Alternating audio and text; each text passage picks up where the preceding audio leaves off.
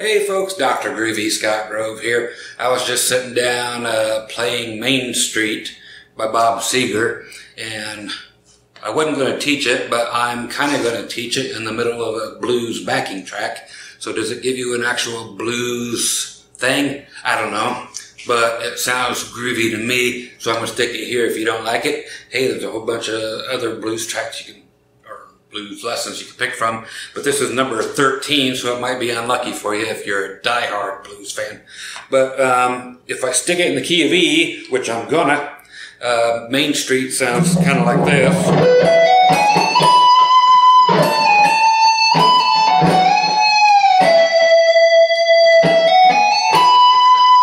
So that kind of a thing. With the backing track, I'll be teaching you licks that kind of sound like that, but they can go other places because the chords change underneath, okay?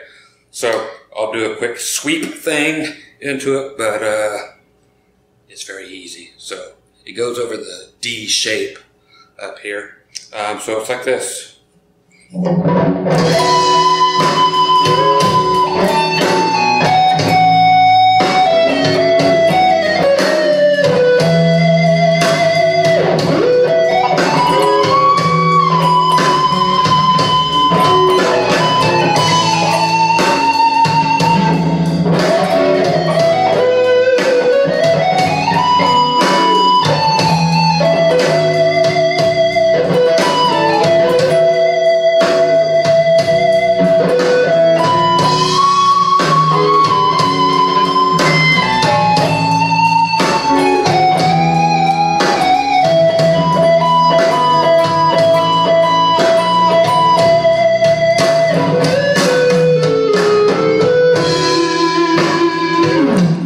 Okay, so very mellow, but I think groovy. Therefore, it goes in the groovy lessons. Okay, so stick around and let's learn this one if you dug it. Awesome, thanks for sticking around for those of you who dug it, as I said. I was playing here in the neck position to get that really mellow sound.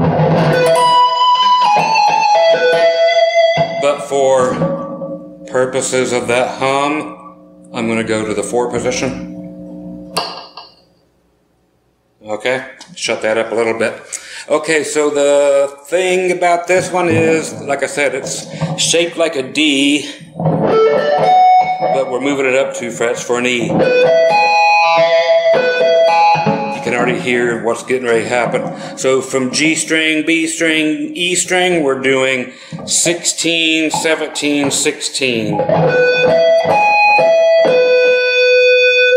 Okay. The first thing I did in the key of E was went 16, 17, 19. So I went all the way up to the B note on the high E. Kind of a sweet thing. Okay, so I actually just raked it across there.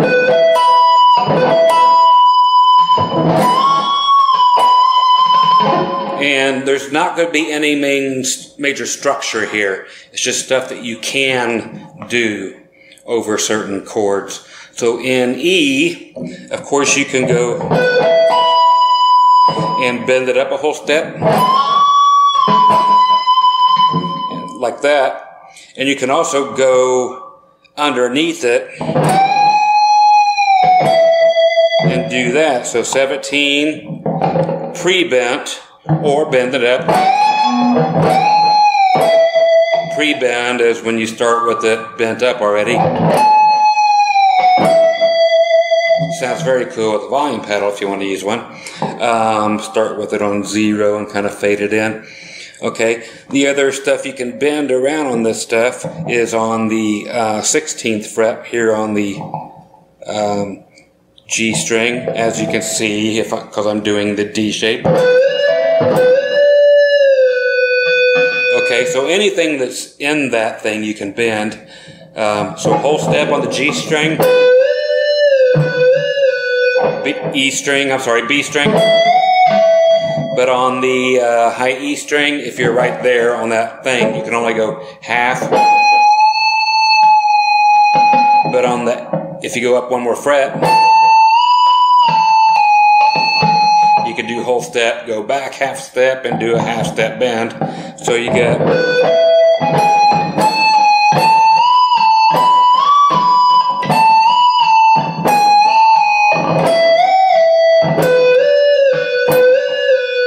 okay, so you can do all of those.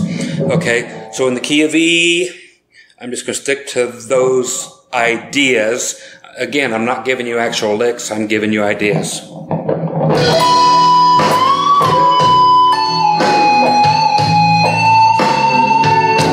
There, the backing track went to A, so did I. For now, I'm going to do the A, bend it all the way up, and then come back half a step because the backing track goes back to E. So we're doing a third of E, part of the original chord.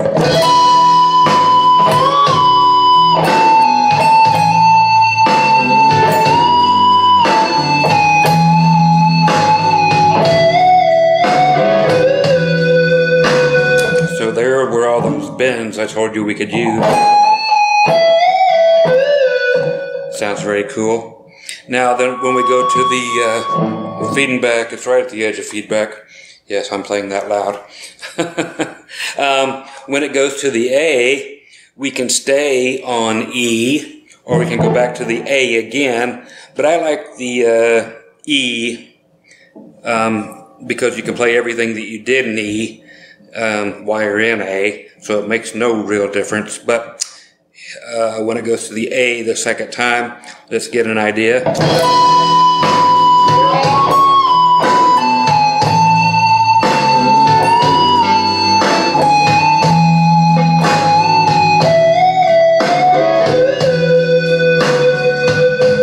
E, I'm going to go to E.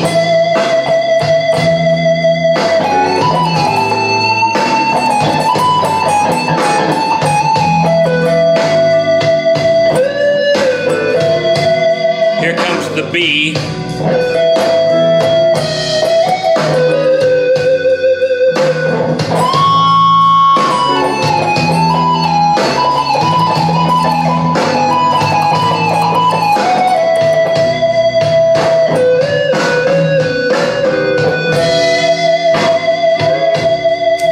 Okay, so lots of gain to make this happen.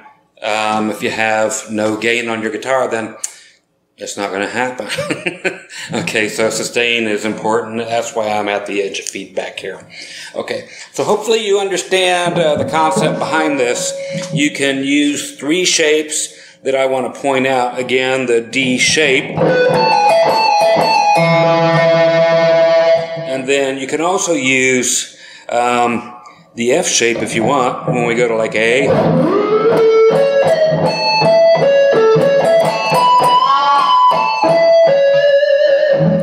That back to the E.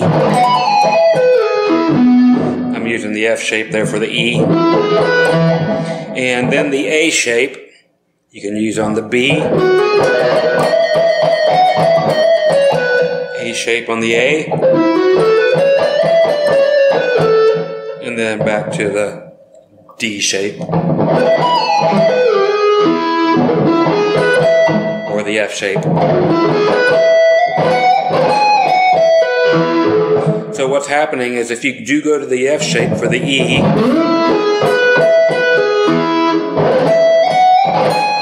see where my pinky goes up for that melody, it finally triggers your ear to know that you're in that D shape finally.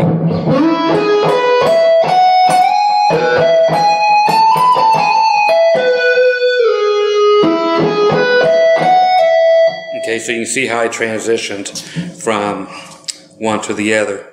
So I'll do that real quick and then get out of here. I'll try to show very clearly if I'm using an A shape over the chord changes or if I'm using an F shape or just the one and only D shape that I'll use, okay?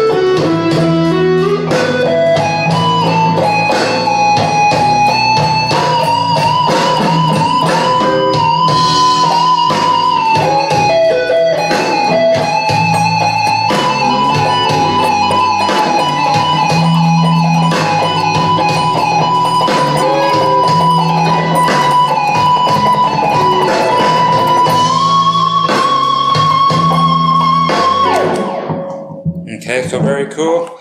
Hope you dug that and got some ideas out of there.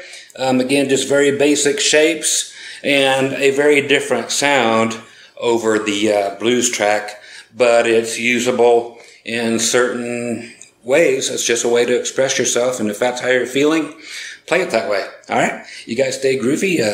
Stick around for lick number 14 tomorrow, and we'll go to 15, and then I'll switch to a different style or a different instrument, whatever tickles my pickle.